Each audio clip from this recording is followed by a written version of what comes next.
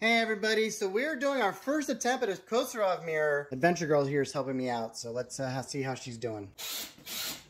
Yeah. So the hard part is figuring out the squares. There we go. We're doing 10 inches, which might be a little too small to stand in, which you can maybe put a table over. So we might go back to the drawing board and maybe make it 20 inches.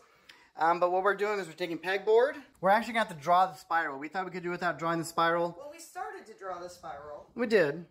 And we were trying to figure out if we're on the right track. Yes, we were trying to figure out what we're at. So it looks like the metal we have, really thin gauge aluminum. It's not super shiny, but this is just to prove a concept. And this is thin enough where it can bend. And the fact that it can bend this easily at 10 suggests that we'll be able to do it. As you can see, it's kind of partially there, but it's not accurate. So, is there anything you want to add? It's a prototypical version. It's a prototypical version. Say goodbye, Adventure Girl. Goodbye, Adventure Girl.